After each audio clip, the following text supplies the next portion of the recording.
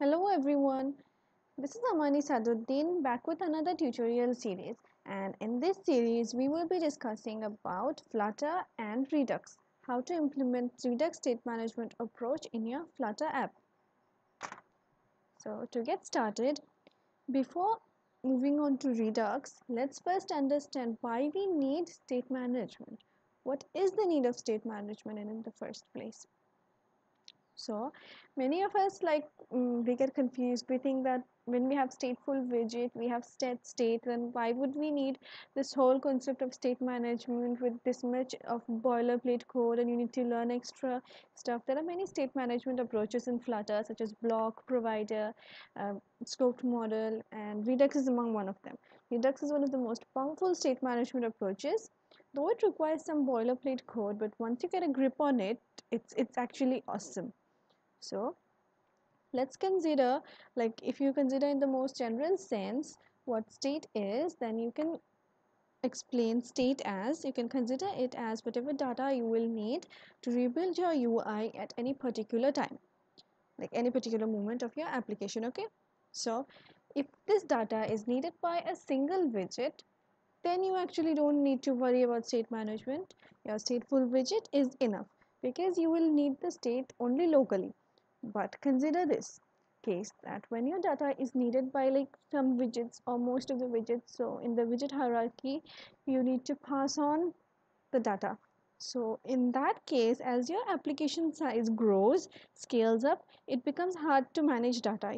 We need a proper way to access data from different parts of the application. So sometimes what we do is pass data through the widgets, with constructors and all, or sometimes we take it, store it globally, but there are chances for the global data to become garbage value. And then when you pass data, when you keep passing on data, data might get mutated somewhere in this, so it is very inefficient.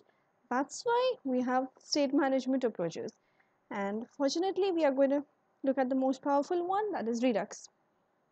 Okay, so now that we know why we need state management, let's see why Redux. So these are the three fundamental principles of Redux. One is single source of truth. That means the global state of your application is stored as an object in a single place.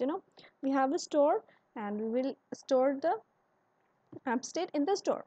Then we have state is read only. That is, the only way you can change the state is by dispatching an action to the reducer. An action is an object which describes what has to happen. Okay? Then reducers. The third principle, changes are made with pure functions. So reducers are the pure functions. They specify how your state has to be transformed. They take in two parameters, the previous state and an action, and then give you a new action based on those, the new state based on the previous state and the action. All right, now let's look at the Redux architecture design all at once. So see, here we have this store, the central part, the global state, we keep it in this store. Okay, whenever anything in the store gets updated, like gets changed, then the view will be updated.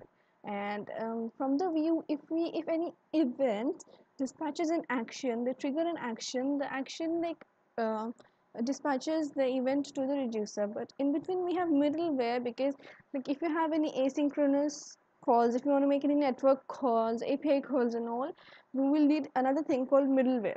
But that is another topic. So like we need Redux thunk for that. So we will be discussing about that later. Now coming to a reducer. So the reducer takes in this action and the previous state, and then it updates your state and passes it on to the store. So now the store is updated, the view will get rebuilt, and this cycle goes on. That is basically the Redux architecture.